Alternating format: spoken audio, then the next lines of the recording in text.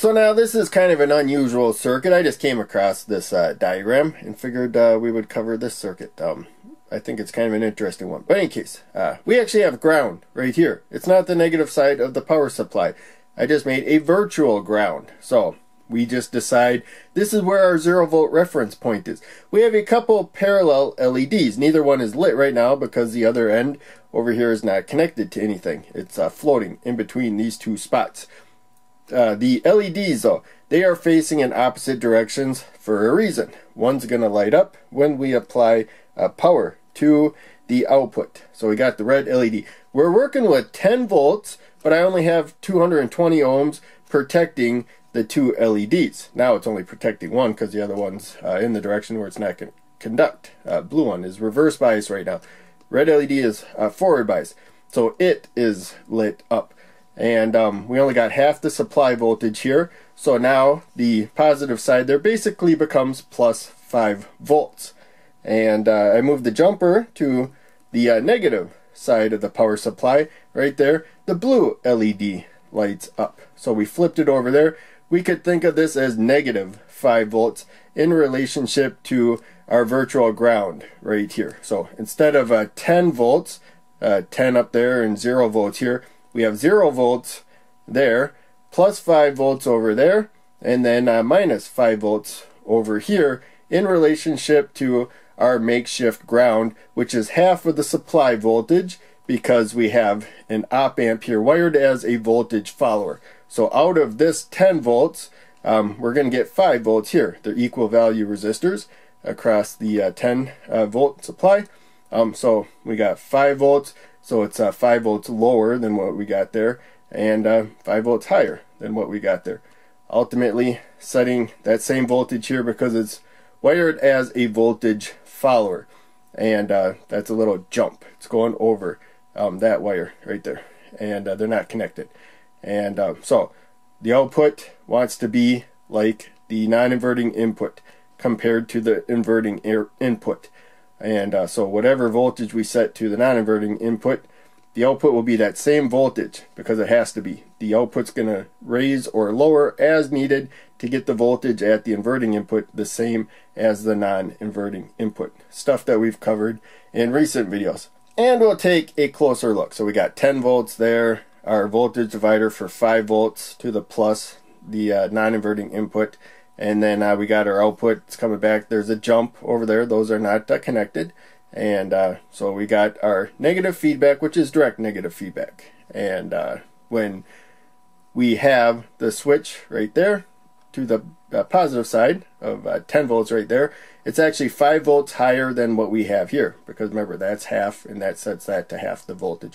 So you can see the current path right there. Keep in mind, current's going that way.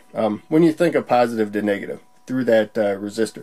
Now if we flip this down here, that's the negative side of the voltage. That's more negative than this. So current will flow when you think of positive to negative that way right there. And so current can either be going that way through that resistor or this way through that resistor.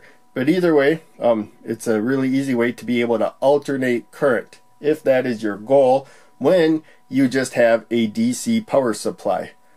And we'll look at the actual circuit. So this is the other op amp. We should wire that as a voltage follower with the plus to ground so that the output is basically trying to connect ground just to stabilize things. But we're okay not doing that. I haven't had a problem, so I'm not going to wire that up. It may get more confusing. We got our voltage divider to the plus and the minus there to the output. Of course, the long lead, the anode or the blue LED to the output, whereas the short lead, the cathode of the red LED, is to the output, but they both come to the resistor, the other end. So we only need a 220 ohm resistor because we're only dealing with 5 volts, even though we have 10 volts at the rail, which obviously you can't see unless you look at the power supply and see 10 volts right there. So we should have a little bit more current through the red LED because it doesn't drop as much voltage as the blue LED. And now we're going to measure voltage. So I'll set the voltage meter to V for voltage. It's auto ranging. If you have to set a number, set it to a number higher than the voltage you expect to measure. So we're measuring, remember, we're considering the output ground right there, the output of the op amp. And when we put the jumper, we're coming up here, and we'll get a voltage difference of about plus 5 volts, as you can see there. And then now when we go to the negative one, in relationship to ground there, we got a negative voltage of about 5 volts. So that is why I called it positive and negative. You can see it with the multimeter right there, if it was confusing. If what I explained before didn't make sense.